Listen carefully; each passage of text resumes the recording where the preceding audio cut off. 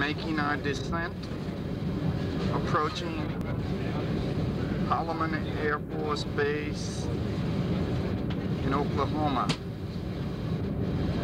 It is exactly 9:26. Isn't that a beautiful scenery, hon? Yeah.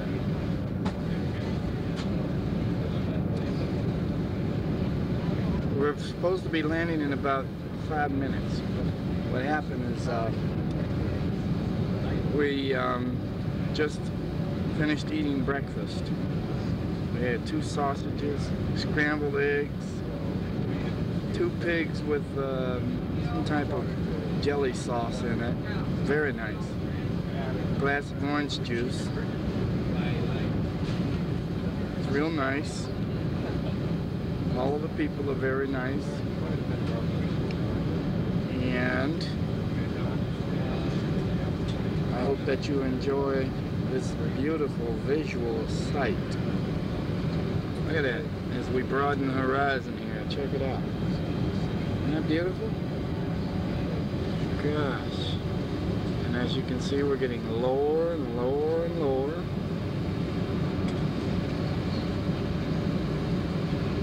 Superb. Jim Hobson, you're a superb photographer. Superb indeed. And now you can begin to see the cars even moving along the ground down there, the highways.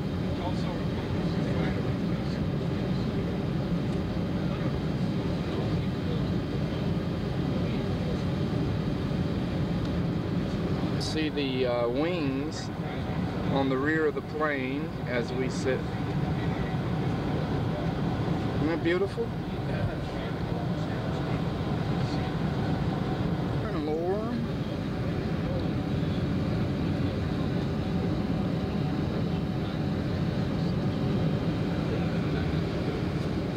Superb view. Oh man.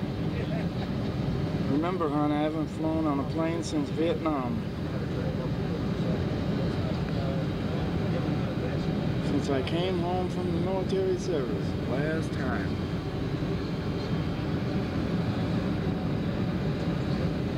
Here we go. Yes. Forgive me for the tilting of the camera here.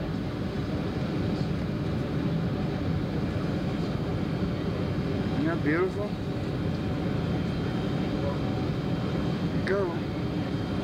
Touchdown.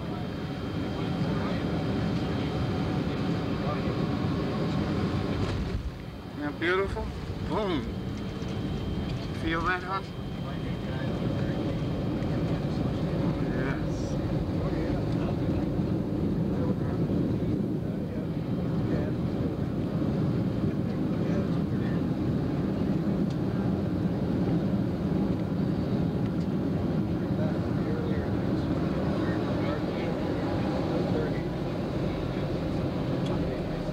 Now we're about to taxi.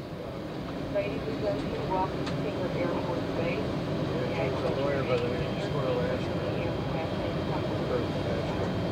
We are Tinker Air Force Base, Oklahoma. Well, we even have a military honor guard, hon. A military honor guard for us. Can you believe that? Here we go, hon. Saluting. See that? Isn't that something? Sports update on the Cubs. That's update. As a rookie, you get all the sample. You know, go to the opener out of the Cubs. Look at that. Isn't that beautiful? United States Air Force Military Welcoming Committee.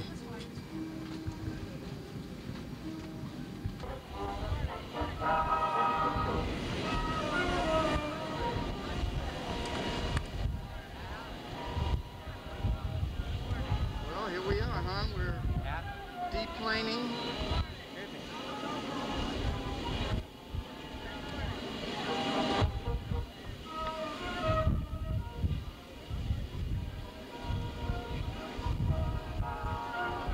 team room, the conference room of the U.S. Air Force Logistics Command here.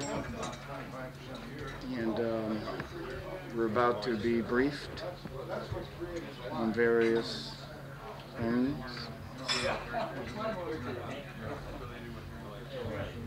As you can see some of the distinguished visitors, guests.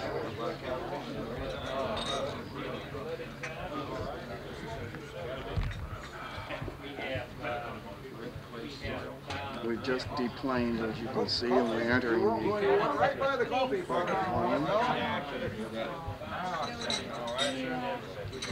E.D. Beadham, the company president. You want regular? We are pleased that you could join us here and start your tour at a place that's a very vital cog in the support of the United States Air Force. And we want to run through a few graphs. This will also show you some of the ways that we have in getting information out to the various visitors that we have. Even some of our own military people who come in here for conferences as we're working the support programs for the various airplanes and engines we support around the world. We are a combat organization. We're a very vital part of the team. One of the themes that we do in the military is to not say that the pilots themselves and the air crew members are really the tip of the spear and they're the top dog that make things happen. We most certainly have appreciated over the years the importance of the maintenance role, the supply role, and the various support roles and getting the job done. It's really a teamwork type operation.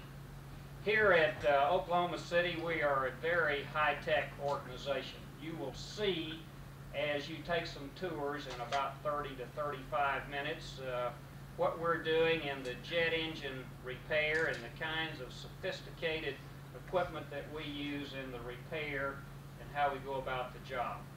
We hire lots of engineers who do the analysis and the evaluation and the prediction of when we need to do a maintenance action, when parts and so forth are going to fail. And we here at a place like Oklahoma City make the decisions on whether airplanes will fly or whether they will be grounded until we get a certain maintenance action completed. So I hope you will get an appreciation for the kinds of technology that your tax dollar we're spending here in order to get the job done. But we most certainly are a vital cog in the combat organizations of the United States Air Force. Our major command, my bosses and so forth, are located at Wright-Patterson Air Force Base, Dayton, Ohio. And our command is Air Force Logistics Command. And logistics being a conglomerate term for the maintenance and supply and transportation, warehousing and procurement actions. And I'll tell you a little bit about each one of those major functions during the course of our discussion this morning.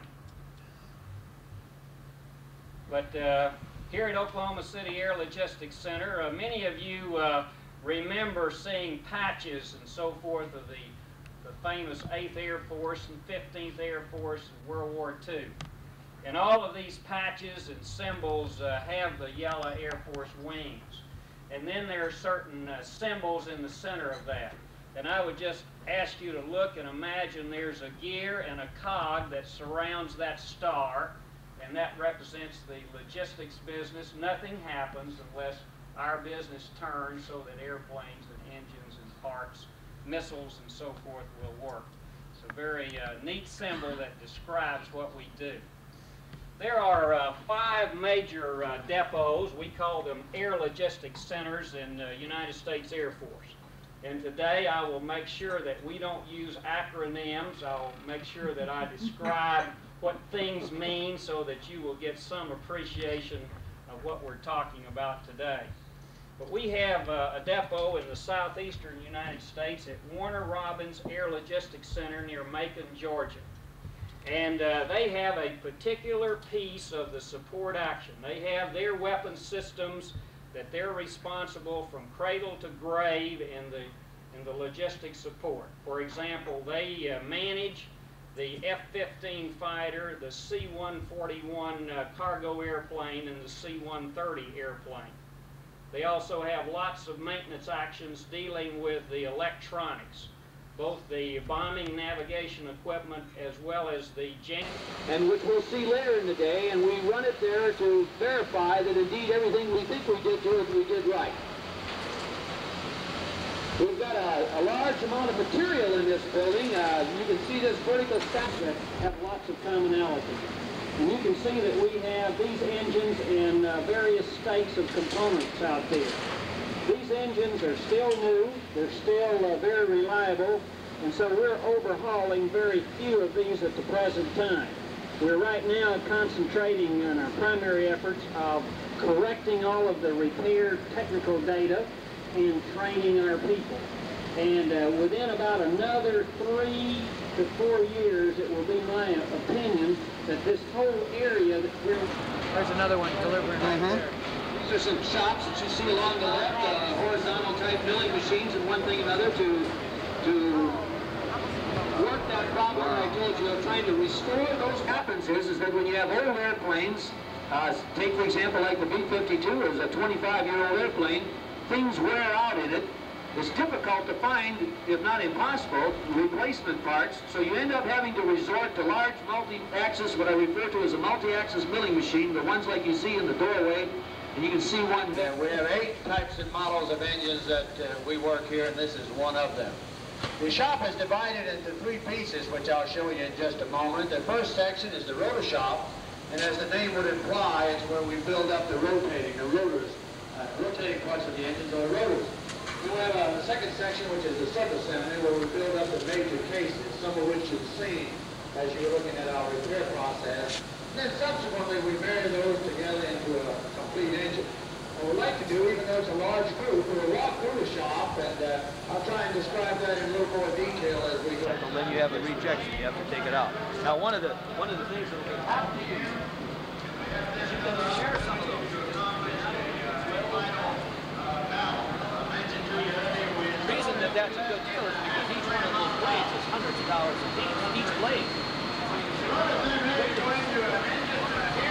Now, they are very be done by the user.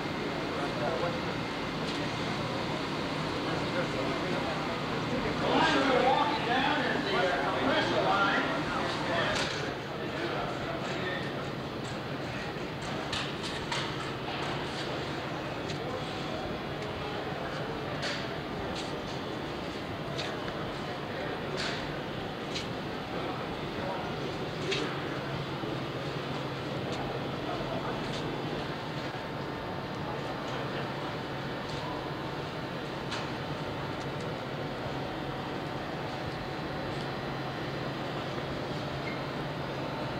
Engine. We're in the warehouse, by the way, of the place that repairs the engines, overhauls. This is the engine for one of the most advanced fighters in the country. It's called an F-16. This is the engine for that F-16 fighter.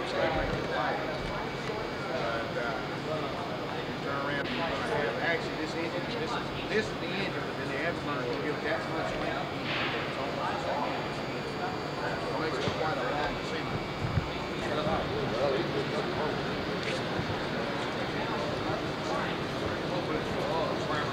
This is the final plumbing area. This is where we install the tubing and the accessories, the gearbox, fuel condition filling, and we'll go out to our test facility. You folks are scheduled to see that, and I guess we'll see that this afternoon. There's a couple of questions that I might repeat just for the interest of those who weren't close enough to hear the question. One question was, when an engine comes in and you disassemble it and you repair it, the parts then go back into that same engine? The answer to that is no. The part becomes an individual part, just like if you were building one from scratch, if you will. And the other question was, how about items that have time on them? How do you marry them all? People, as well as area refueling. You'll note the long boom sticking out the back of the airplane, and that's the device that's used to conduct area refuel. It's called programmed depot maintenance. It's a prescribed event. It has to take place every 48 months on plane that you see. Whether it be, by the way, a Piper Cub or anything like that, small privately owned airplanes, or those who may have one, you know that the FAA requires a periodic inspection of the airplane. What you see here is a complex version of that. Now this area over here to the right is more of the same. These are 135s. The only difference is it's a moving line, if you will. We bring the airplanes in at the south end of the building there, that door way down at the far end, and the aircraft then hopscotch, if you will, or move. They stay on each one of these dock stations for...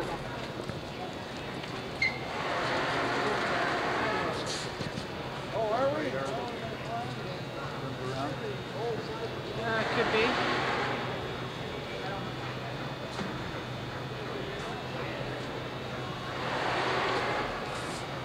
Here.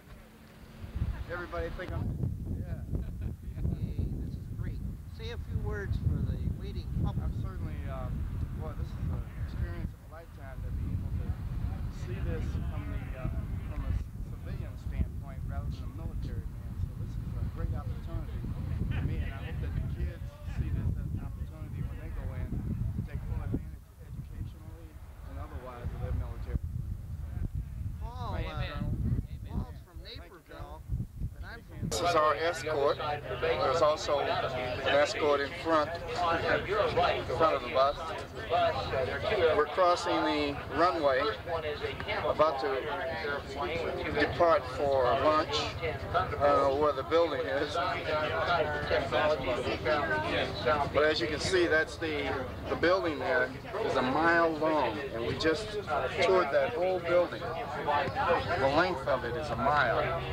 And we saw all sorts of fascinating things such as engines, planes, etc.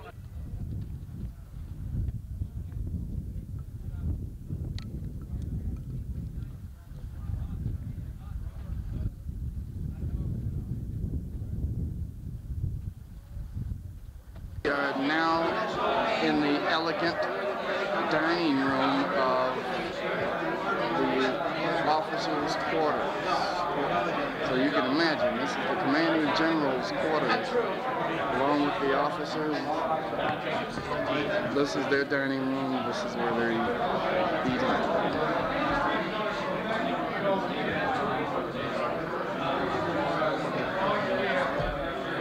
And this is what we're having for lunch. See that we have tea,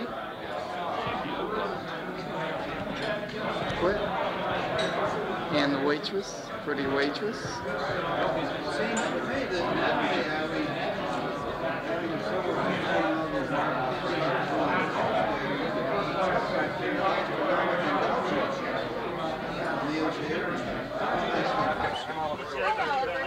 General in the Air Force, Brigadier.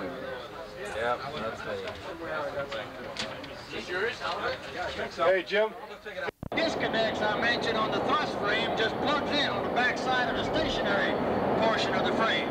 So just a couple of minutes after you come through the door, you're ready to run the engine. And obviously we want to tie up the cell itself the minimum amount of time, so this configuration helps us do that.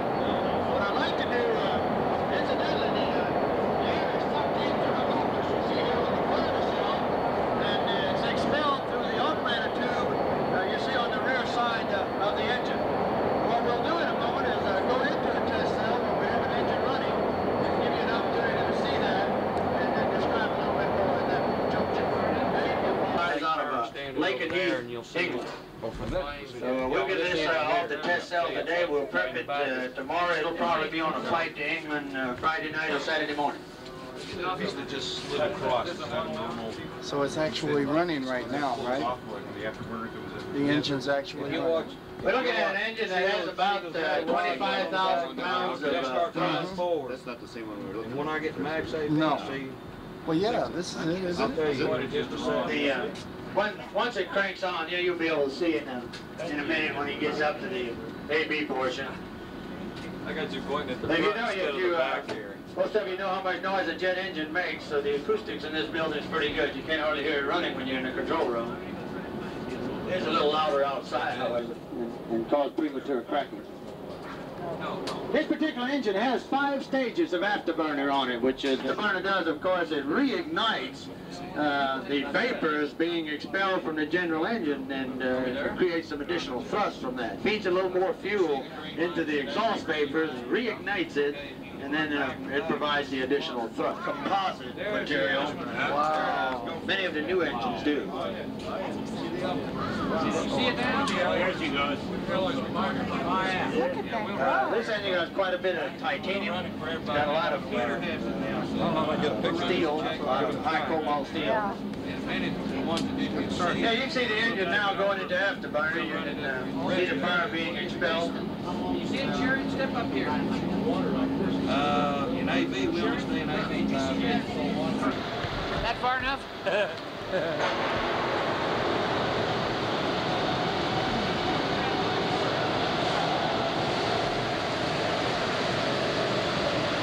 This is the paint hangar, Nancy, where they paint all of the aircraft.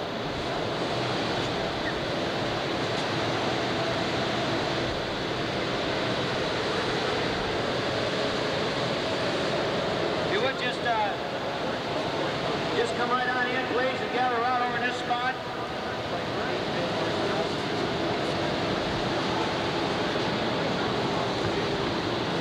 This is one half of the paint facility that you're in. There's another dock on the other side that's the same size as this for all practical purposes. And I'm going to let Mr. Charles Campbell here, the supervisor of this particular facility, say a few words to you. The Chicago Civic Leader Group.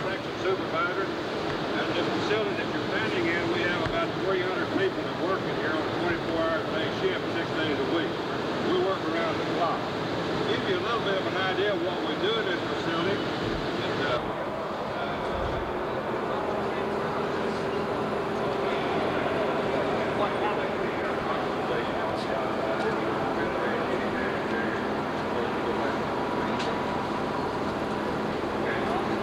This, Nancy, waiting, is a B-1 bomber.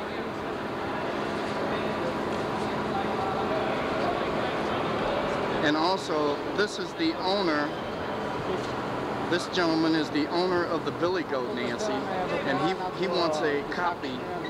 Would you tell us what your name is and what you do? My name's Sam Sian, I'm the Billy Goat. Very good.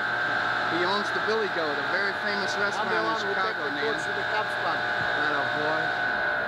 Okay, and this is the B-52, B-51 bomber, or B-1 bomber?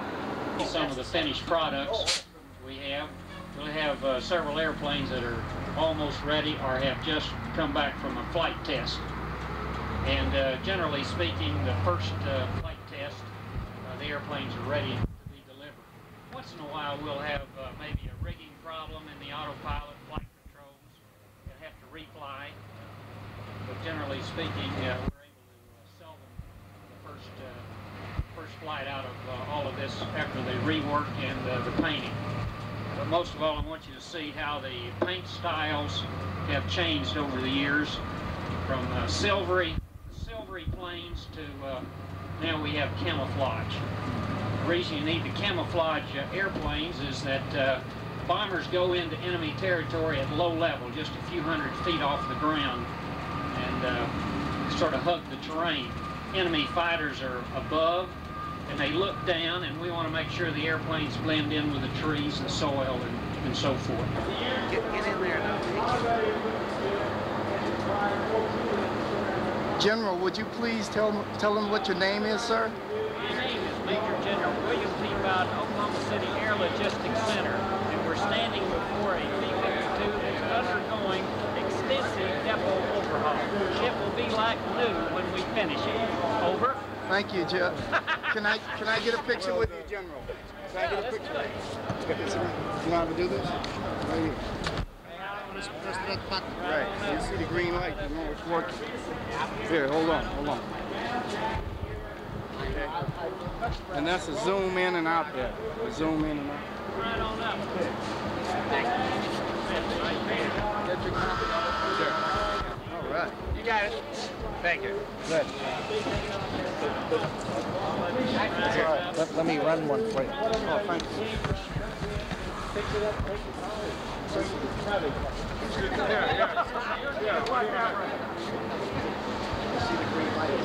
Yeah, it's great.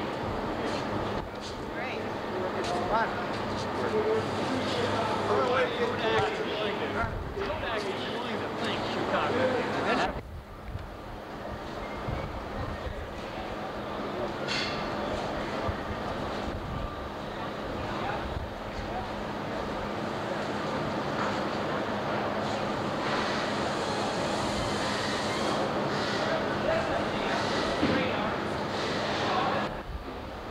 They're on top of the B-52, sanding it down, repainting it, doing whatever other maintenance work needs to be done. They're on the top of the right wing, man. Isn't that neat? Superb. I mean, I've seen these things before, but never this close. Never.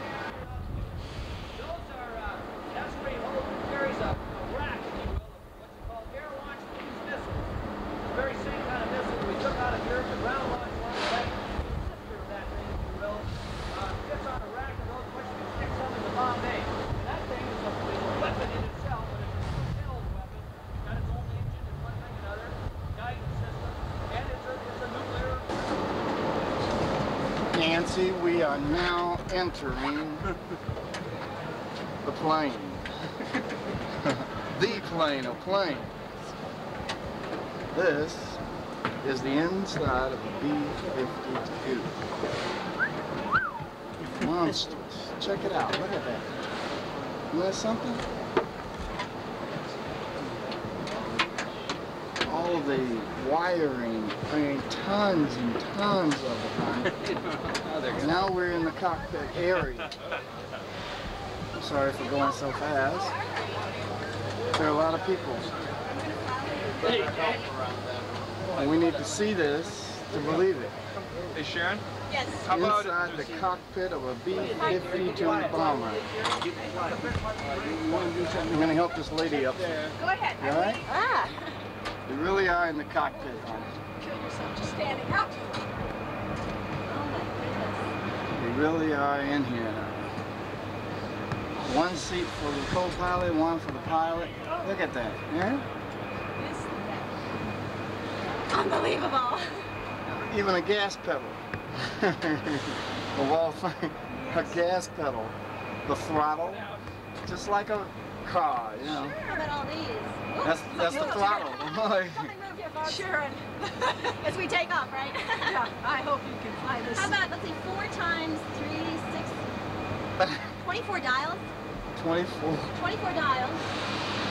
We've got a multiple. And don't forget the ones above you. Oh, Lord. What about all the buttons over here that I'm hiding and all the dials and buttons? Do you have a license to fly this? The steering wheel. Sharon, stand and put your head out the hole up there. Right. Maybe someone take your picture. Man, this is... My longest flight's 17 hours. We could carry 2 pilots. Yeah. Keep going. In peacetime, the Air Force won't let me fly longer than 17 hours. There's nothing that important. They don't want me to get tired and take one of these suckers. 17 is a long time. Yeah, it gets to be a long time. You get good at slowing down the brain waves and trying to make the hours go fast. Crossword puzzles you get into, because I can just put them right here and do crossword puzzles all day. Our complement is pilot, co-pilot, a flight engineer, and a navigator. Okay? Flight engineer's got all the hard mental gymnastic stuff. He's got 8 generators he keeps track of. Okay? He's got 7 fuel tanks he keeps track of. All the air conditioning and pressurization for the back, and they're always wanting to be hotter or colder in each of these zones. Okay, and so he's playing with those all day. The cooling, those panels back there are for cooling all their electronic equipment. All right, gang, if I could get you to shift now, we got the next one. That's much military jargon, I know to you. Just gotta be into it. But clearly, when we pass a certain boundary, we fall under the command relationship of the new entities. Now, our airplane operating instructions really are still mind control and pretty static. It's really an intelligence operation when you get the field.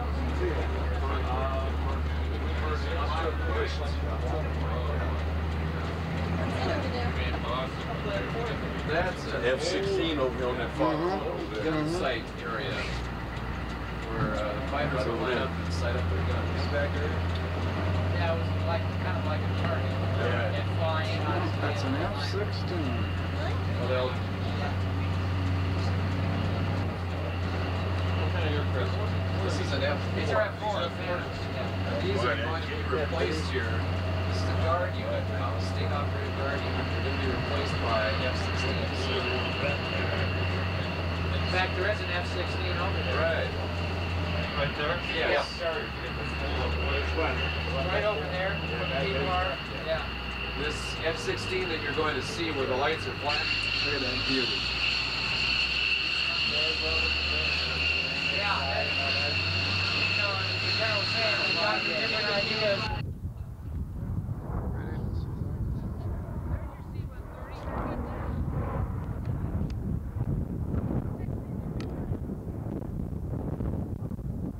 C-130, huh? Ooh, that's neat.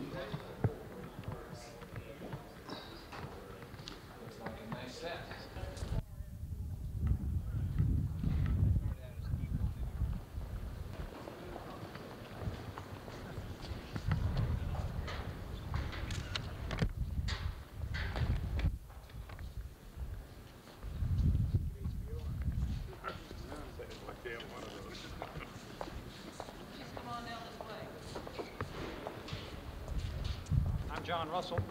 I've been here approximately 10 years and know a little bit about our particular operation. I want to welcome you here on this very windy day. You may be used to it, and by the time you get home, I can assure you that some of this wind will have gotten all the way to Chicago and welcome you back. It's probably going to be a little bit colder at that time. We are a member of the Reserve Forces. We are to the General Dynamics F-16, and we should have approximately 20 of those aircraft. We have people off at school. We have training going on right here in this building during the working days. We have an FPT or field training track house. 17 instructors are here. Many of our people are in school, as well as the flying that goes on day to day here. We presently are flying the F-4 aircraft, which is behind me. It's been around for quite some time. These particular models came out in 1966. We have approximately 24 of them here, and at the same time we are starting to get rid of these aircraft. We have 3 aircraft that are presently en route to Korea.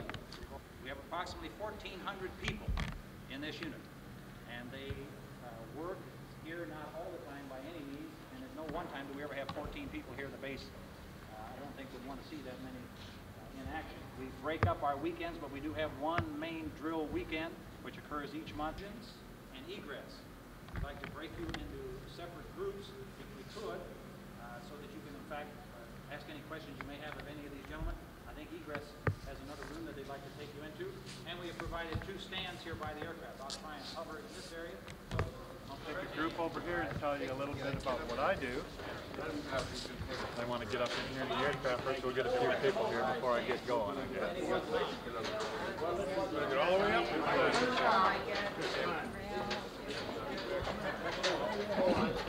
I guess I'll better get started. This is, I work directly with the pilot. And what we do here is we fit, we build, and we maintain all the equipment that they need to fly with, depending on the areas.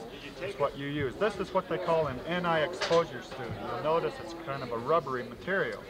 But what it's for is anytime they go overseas and the water temperature is 50 degrees or less, they have to put on this liner here, which will absorb the sweat. Then they will put on this exposure suit, then they will put on their regular flight suit, their boots, and then they can go ahead and fly over the water. And what this is for is going to give them an extra 10 minutes if they have to eject into the water to get into their one-man life raft. And that's all this is for. And most of the time it's just when they fly over the northern Atlantic.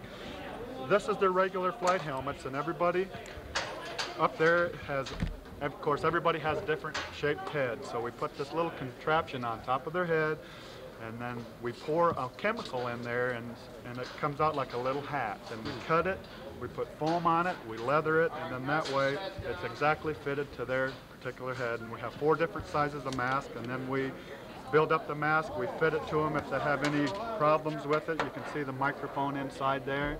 The ear cups are here, and any problems that they have with the helmet or mask, we of course have to troubleshoot and find it. this is the harness that they wear when they step into the seat of the aircraft and sit down. Oh, I'm sorry. And what this is if they have to punch out of the aircraft, you'll see these releases right here. And they hook into the aircraft. If you notice up here on the airplane, see the little green thing back up in the seat, back up there? That is the parachute container itself, and it's got straps on it, and they hook it into here. Then when they put this on, they wear it just like they would a coat, and then they'll strap this around their legs, and if they have to punch out of the airplane, well, this is their seat, folks, right here. And they'll ride with this until they get down to the ground. They also wear what they call a G suit. As we know, these fighter aircraft pull a lot of Gs. And what this does, when they pull Gs, it takes the blood from their upper torso and it moves it down to their feet. Well, the aircraft is equipped automatically, when it starts pulling these Gs, it will inflate this G suit, as we call it, and push the air, or excuse me, the blood back up to their head, and they'll wear it like this. You put it on here, and this is fitted to a particular crew member who is a lot smaller than I. And then they also have it here, and they zip it down the side, so they have a bladder here, and a bladder here, so when they pull their G-forces, it pushes the blood back up, and of course they can fly their mission, pull out of their dive bombing toss and things like that. Pardon me? Right, well, what it does is it'll inflate it, and then when they're done pulling their G, it'll deflate it also. So they don't even have to worry about that. And we're getting into the chemical warfare stuff real heavy here too. And you'll notice that this helmet is the same as this one, but what we do here, they can also wear their regular flight helmet with the chemical warfare mask. And the guys really don't like to fly with it very well because they have to have filtered air, which is filtered through this filter. And they'll put this on, and I'm not going to do that. And we get an airtight seal on their face, and this clips into this harness right here, so they can clip it onto this little bracket right here so it's out of the way. They clip it onto there, and then what they do is plug into the aircraft system, and then they hook up to the aircraft oxygen through this little thing right here. They pop this off, the hose comes up, so they're getting aircraft oxygen filtered and coming up in here where no chemicals can get at them at all. Then also we take care of survival vests. In the vest you have a radio, flares, just all the survival items that they'll need if in fact they punch out. In different states like Oklahoma. This is some of the armament. Missiles. Surface to air, air to air. Beautiful, huh? They send out a signal and it works in conjunction with the radar slide of the aircraft to get a effective missile.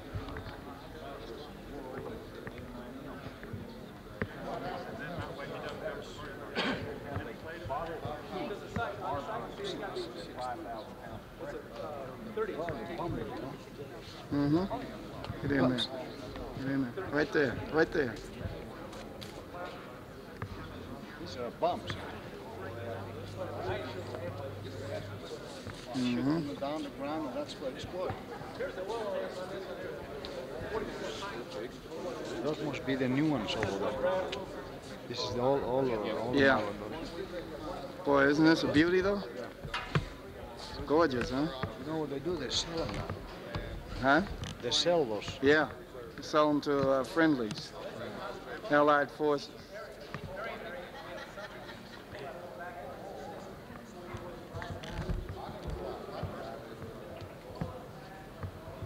Look how heavy that bomb looks, huh? This is a clip, Nancy, that they use to hold the bombs on until they want to release their load. You see them in the war movies that you and I watch all the time. Well, this is what it looks like up close and in real life. Hmm? Pretty.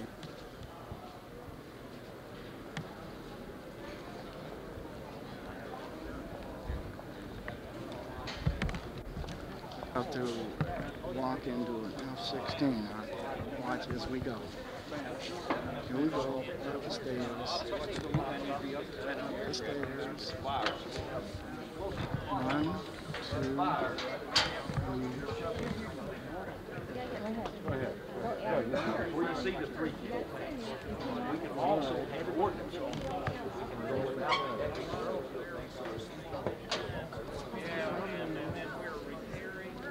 Feel like you're driving a sports car?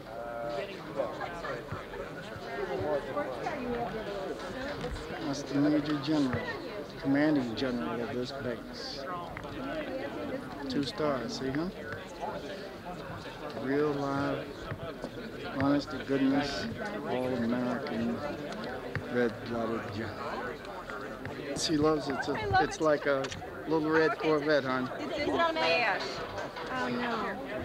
Before I climb out. She's about to take off on. I'm about to take off, okay. With her armament.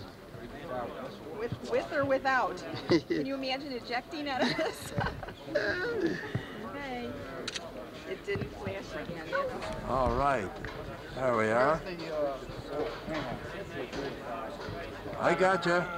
Bonsai. Hey, Davey, don't you wish you were in one of these F-16s? Not me. Oh, I forgot my G suit. just imagine that. Yeah. Yeah, you did real good on this one. Oh, yeah. Real good. Yeah. Yeah, look at I the even dog. zoomed in for you. Okay. Okay.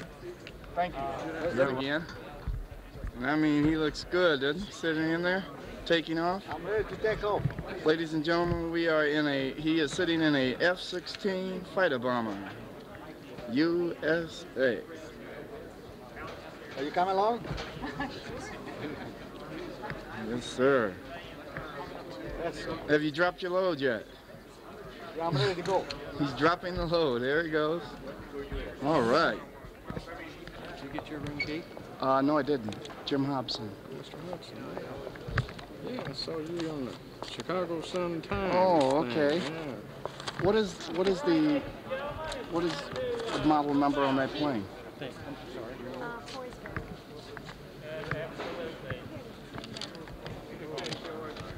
General, what's the model number of that plane right there? Okay, that's an F-4 aircraft, okay. and it's a 2-seated airplane. It has a pilot in the front seat, and it has a navigator bombardier in the second seat, and they do a whale of a job out here. Thank you, General. You heard it straight from the horse's mouth, huh? Oh, yeah. An F-4 fighter bomber.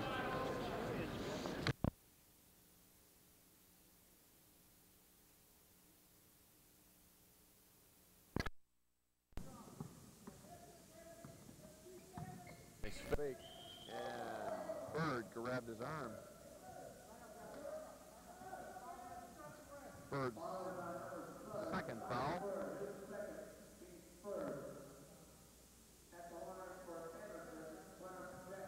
Clarence Jackson will shoot 2. I think Mr. Bird is making a big difference underneath those boards. Certainly is intimidating.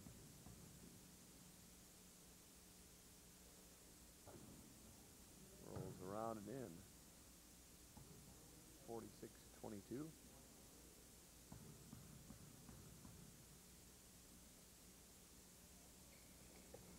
Good shot of him from the free throw line. Now they put the pressure on. Byron Wilson looking over the situation. Nice lead pass. They get it across Garfield Park. Clarence Jackson sticking that knee out. His first foul.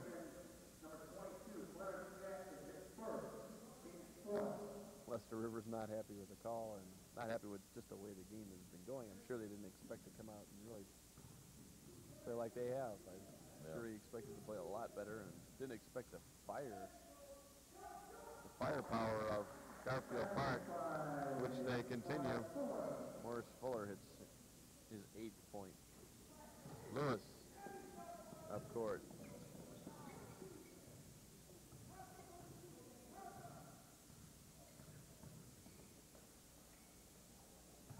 Montgomery underneath, and a foul is going to be called on Parrish Edwards. That's his third.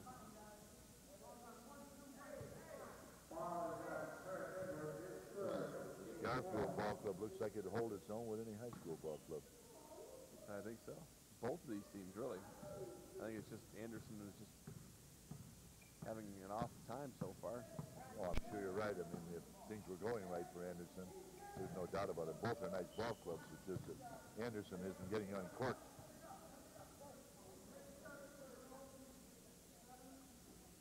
foul on Thomas Bird, his third. And in the ball game is Donnell Rhymes take his spot, as well as number 9 Eric Jenkins. Jenkins came in, scored 5 points, did a really good job. Their subs have been very good for Garfield Park.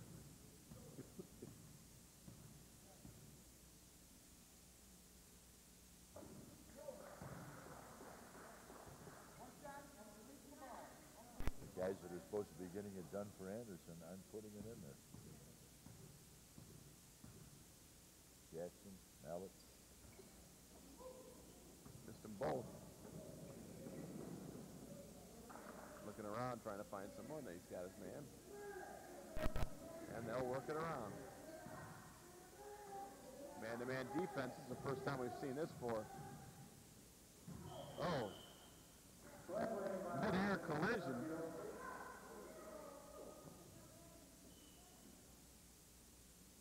Anderson went to a man-to-man for the first time in the game. Jeremy Lewis, not enough, but nice tip in there by number 22, Clarence Jackson, excuse me.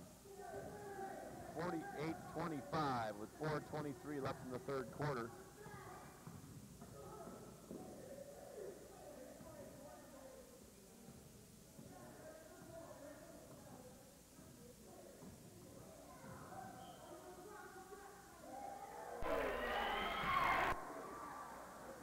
Foul called. And a call on Clarence Jackson, his first foul, or second foul, excuse me.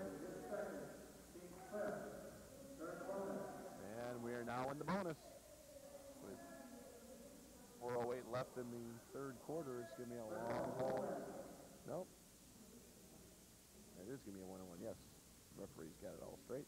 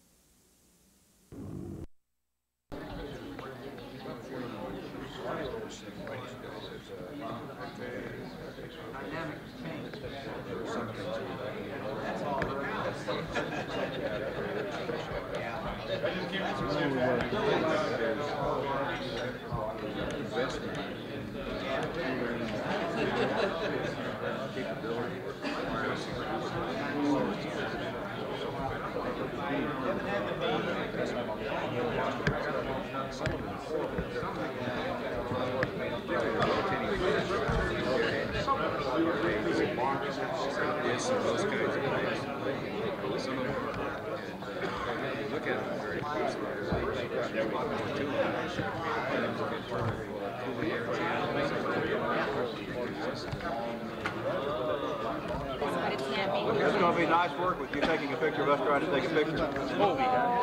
It's a movie camera. There's your movies. There you go. Can we try one more? Yeah, It's our mechanical engineering instructor. Musical group called the Soundations. They're all high school students from one of our local high schools out here in Midwest City, Colorado High School. I think you'll find them a very talented group. They perform for many of our civic leader tours. Their director for this evening is Miss Suzanne Taylor. General Walsh wanted us to bring these young folks to you because they do represent something that Oklahoma is very proud of, and that's our young people. Ladies and gentlemen, please give a warm welcome to the Soundations.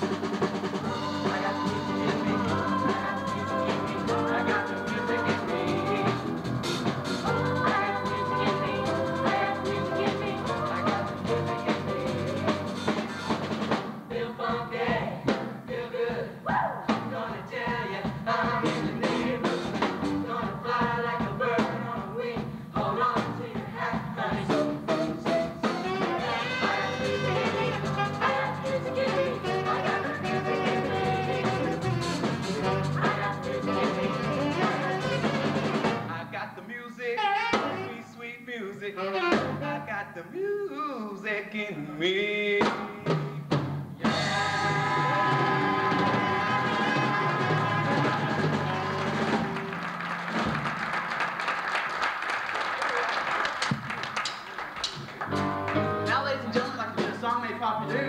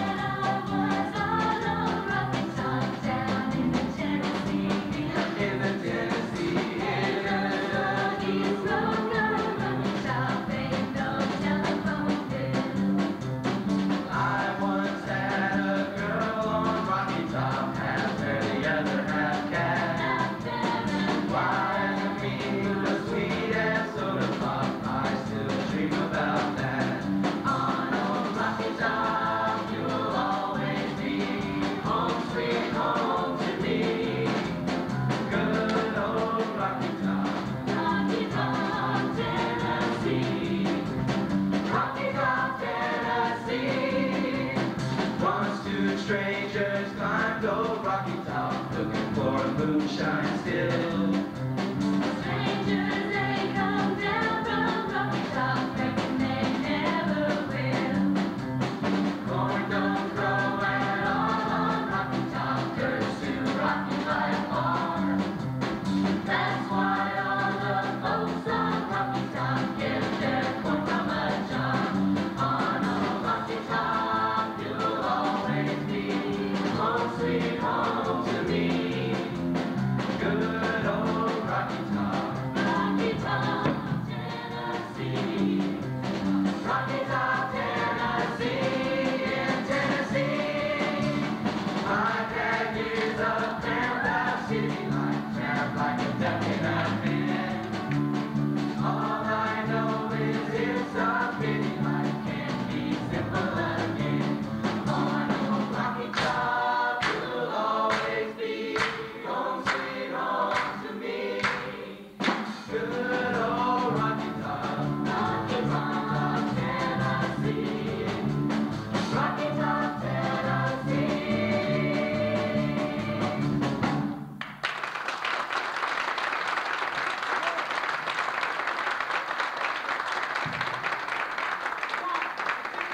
You know what to do.